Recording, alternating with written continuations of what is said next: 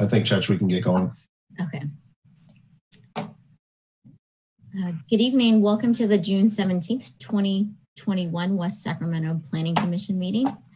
We continue to meet via teleconference pursuant to the Governor's Executive Order N-29-20, by which members of the Planning Commission and staff are participating via live video conference to reduce the spread of COVID-19. Members of the public have been invited to watch the meeting via wave cable on our local channel 20, streaming online through the city's website or through the Zoom platform. And one thing to note is the link on the agenda does not work. So if you look on the city's website under item number 6, you can click on that and that will give you a link to access today's meeting via Zoom. Let's see, tonight's agenda and all the agenda item materials are also available on the city's website on the Planning Commission page. All public comments submitted by 5 p.m. via email to the Planning Commission clerk are available for consideration and are posted on the city website so that all commissioners and community members can see the complete text and submittal information. Members of the public participating via Zoom may also provide oral comments. The Planning Commission clerk will note commenters for each item and will notify you when it's your turn to speak. And again, just to reiterate, the link in the agenda doesn't work. So if you're trying to log in via the agenda, please look at the agenda reports and click on item number 6, and that link should work. Or you can email Mr. Tilley. Is there someone people can contact that they could? Yes, I think the easiest thing to do would just be to email me. And so my email address is, it's first name, last initial. So David T is in Thursday, at cityofwestsacramento.org. And West Sacramento is all spelled out. So David T at cityofwestsacramento.org. Yeah, so if you're still having trouble trying to access the Zoom meeting, please email Mr. Tilley. Okay, and with that, we'll proceed to tonight's agenda. First up is the General Administration Function, Part 1, presentations by members of the public on matters not on the agenda within the jurisdiction of the Commission. Let's see, Mr. Mierzwiak, do we have anyone for this item? There's no comments in writing, but there are a few people on the call. I'm not sure if anybody wants to speak on item 1A. Let's see.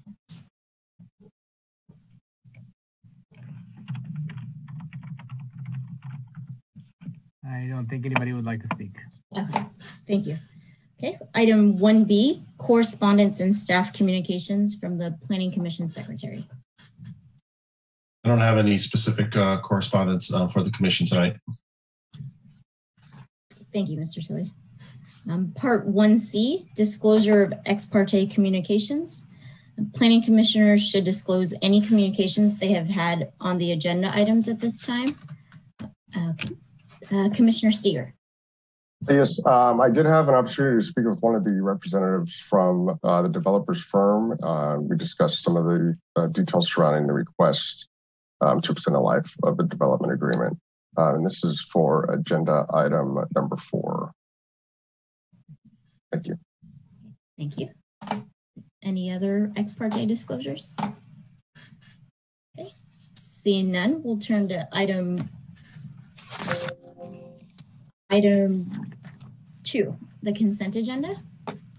Consideration and approval of the minutes from the June 3rd, 2021 Commission meeting. Any motion or deliberation on this?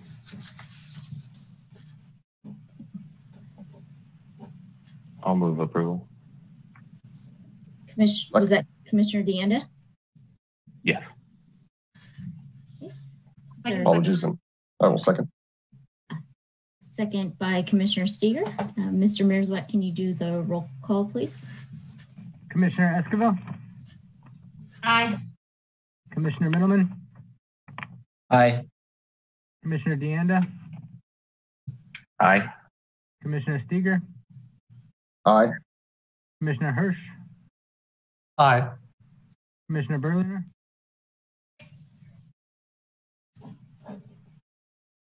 Aye. Chair Sablon? Aye. Okay. Motion passes. Moving to our regular agenda, turning to item 3, public hearing regarding proposed development agreement assignment and assumption and conditional use permit minor modification for cannabis indoor cultivation at 3970 Commerce Drive. And I believe this is going, Mr. Hardy? Correct. Good evening, Chair and members of the Commission. Tonight before you is the aforementioned project. The minor modification is key for their use permit and the DA assumption, which they're requesting to be assigned to them. I wanted to briefly, since many of you may not have been involved previously, in 2016, the Prop 64 passed for legalizing cannabis for recreational in addition to medical. Then shortly thereafter, the city revised policies, zoning, locations throughout the city that these businesses could apply for and the process of which to do so, and requires development agreement for each license type, a use permit for each license type for distribution, indoor cultivation, manufacturing, and labs. In 2018, the state started issuing license for each of the license types. Each division of the state has a different role for them, and they do contact us to see if the applicant has entitlements periodically.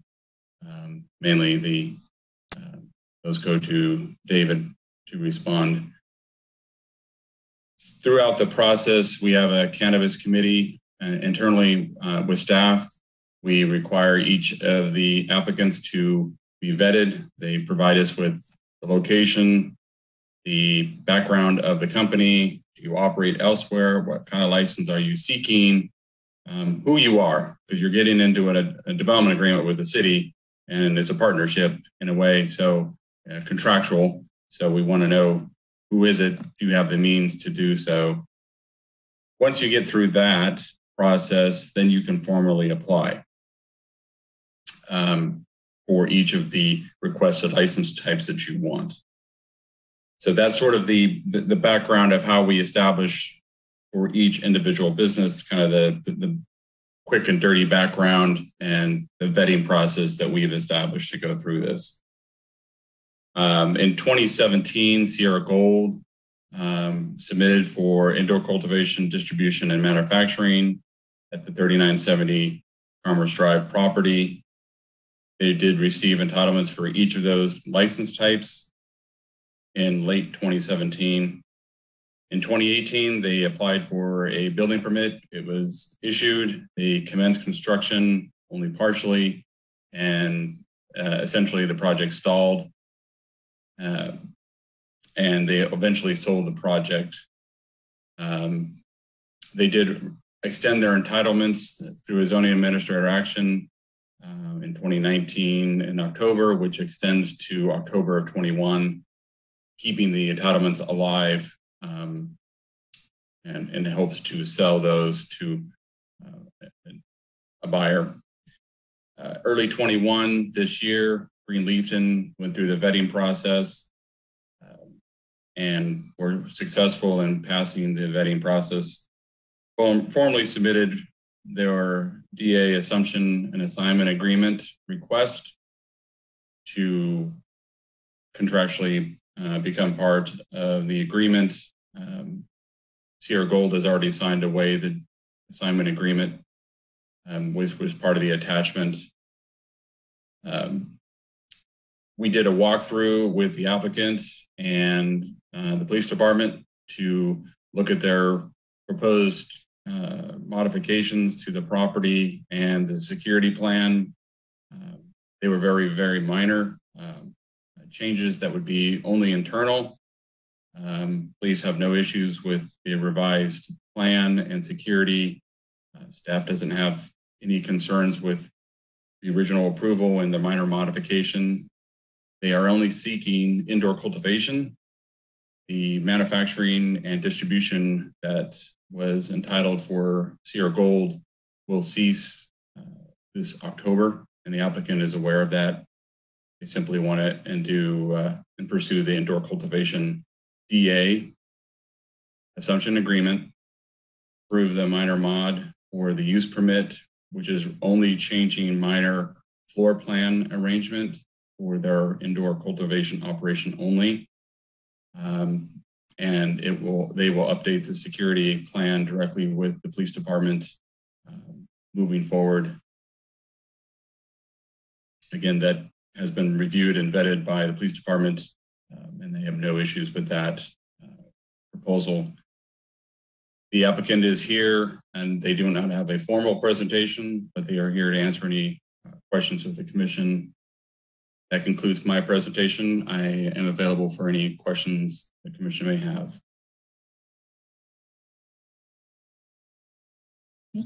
Thank you, Mr. Hardy.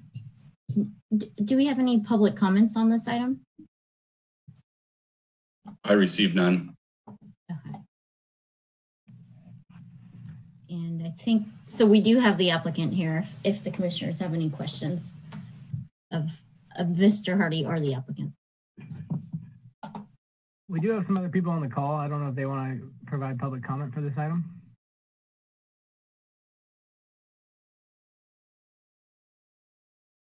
Hearing none, I think we're okay to progress. Yeah, I think, is Ms. Hart here for Ms. Allen's item? Yeah, Ms. Hart and Mr. Cooley are here for the next item. Okay. So I believe Ms. Lynn and the person going by Queenie are here for this particular item. Okay. Let's see, I'm not seeing any hands from the commissioners. Oh, Commissioner Esquivel. Yeah, just an easy question. And looking at the materials that were provided to us, it mentions that the budget and the cost impact that the applicant is paying for all the costs related to this matter via an existing reimbursement agreement. I'm just wondering if the applicant can share a little bit more about what that means. I'll actually like to step in on that, if you wouldn't mind, Commissioner Esquivel. This is a common thing we do with almost all projects. The reimbursement agreement is between the applicant and the city. And what it really establishes is that they put down an initial monetary deposit to cover staff and city attorney time. And then should those costs exceed the initial deposit, the applicant continues to be billed at the hourly rate based on whatever staff person and city attorney may be working on that matter. So that is a standard provision. It is nothing peculiar to this particular matter. Thank you. That's helpful. Thank you. Let's see. I'm not seeing any other hands, so I'm going to close the public hearing and bring it back to the commission for deliberation or motion.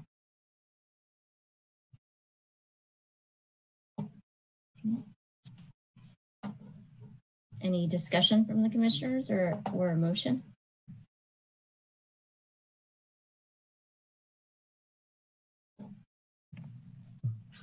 So to clarify tonight, you're making a recommendation to the city council regarding the assignment of the existing development agreement to this applicant. No terms of that development agreement would change. And then you would be approving the minor modification to the use permit pending city council action on the development agreement.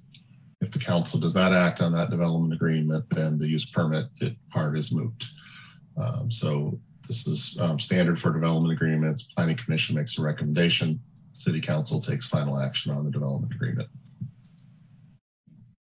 Thank you, Mr. Tilley. And then attachment 5, is that what the minor modification is for that floor plan in there? Yes, essentially the floor plan would now just reflect cultivation only and not include manufacturing and distribution like it had previously. So it's the same building, the same size, the same location. They'll just do cultivation inside of it instead of cultivation, distribution, and manufacturing. Okay, thank you. A motion to approve based on staff's recommendation. We have a motion to move staff's recommendation. Second. With a second from Vice Chair Berliner. Mr. Mearsbeck, can you do the roll call, please? Commissioner Middleman? Aye. Commissioner DeAnda, Aye. Commissioner Steger, Aye. Commissioner Hirsch, Aye. Commissioner Berliner, Aye. Commissioner Esquivel, Aye. Chair Sablon. Aye. You with So staff will be bringing that matter before the city council as soon as is practical for consideration on the development agreement based on your recommendation. Thank you. And then with that, we'll turn to item 4, the public hearing regarding the proposed second amendment to the West Riverview LLC development agreement. This is Ms. Allen. Good evening, Chair Sablon and members of the commission.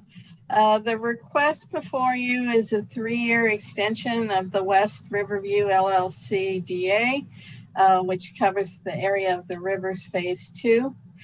This DA was originally approved back in 2006, and then a first amendment was done to the DA in 2014, and that amendment extended the time of the DA until June 14th of this year. The extension was done basically due to the housing slowdown caused by the Great Recession. In 2017, the council approved final map 5099, which created 2 multifamily parcels, a 7-acre school site, a parcel for a water tank and pump station, and a designated remainder parcel that will eventually be developed with 220 residential lots. The owner is requesting an additional 3-year time extension, and this is being requested due to delays that have occurred concerning the construction of the water tank and pump station. Those items are a critical piece of the city's infrastructure, and the delays were caused due to changes in the scope of work, which were mainly due to changes requested by the city, and also due to delays stemming from COVID-19. We are recommending approval of the resolution, the PC resolution, which would recommend approval to the council. That concludes my presentation. I'm happy to answer any questions for you. Also, the applicant is here if you have any questions of them.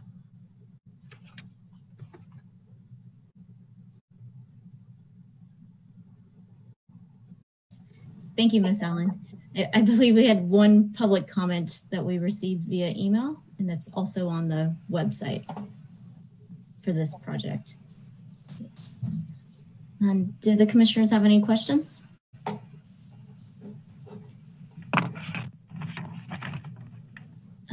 So I have a question. So what needs to be done within 3 years? And I guess I'm just wondering, is that enough time to get done what needs to be done?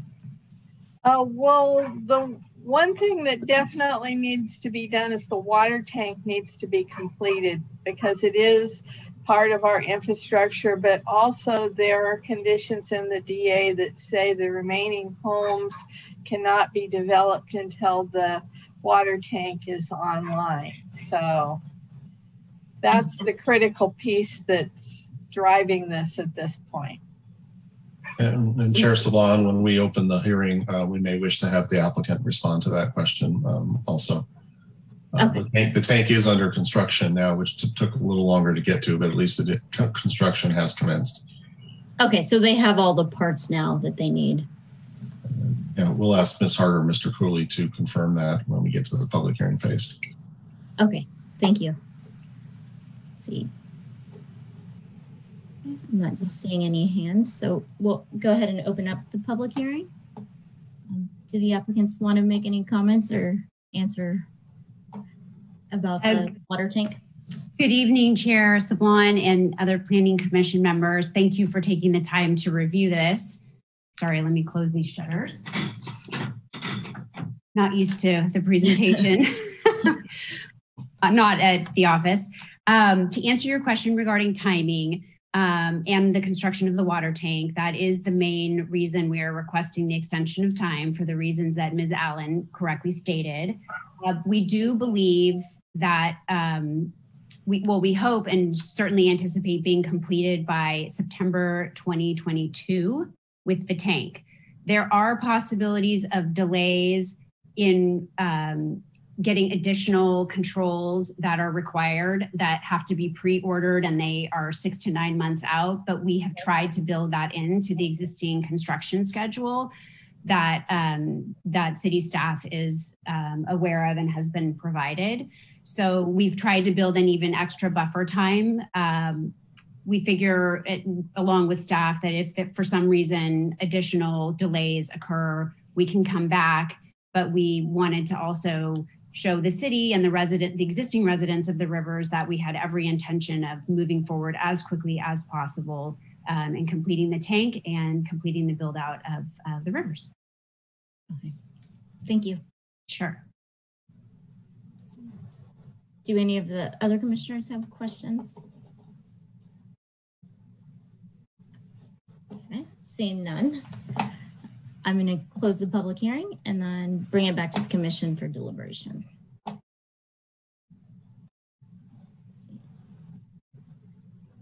Any discussion or motion? Commissioner Steger. Sure. So I just quickly didn't have any questions, but wanted to say that I did appreciate that the development agreement has that dependency built in for the water tower to be completed in support of infrastructure, and that generally this agreement is aligned with the city's goals and objectives, and would motion to move forward.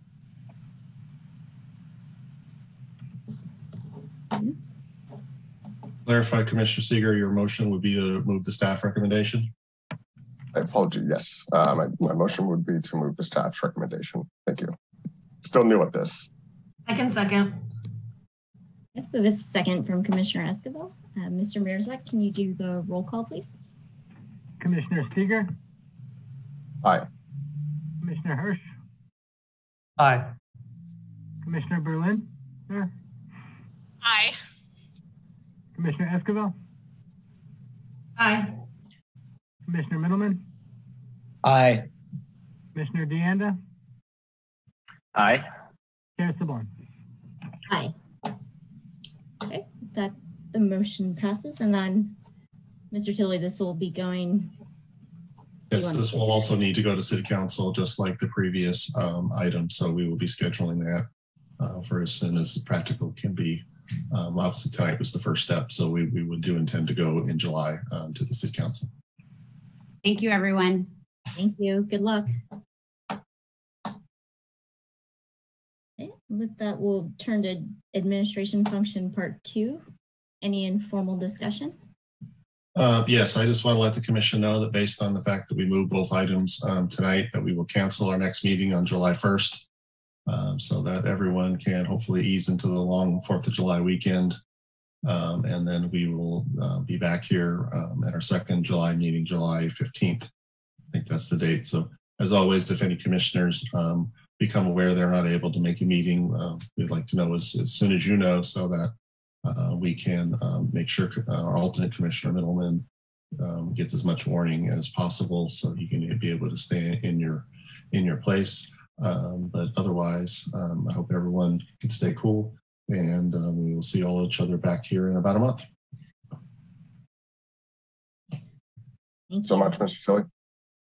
Of course. Thank you. Thank you. Right.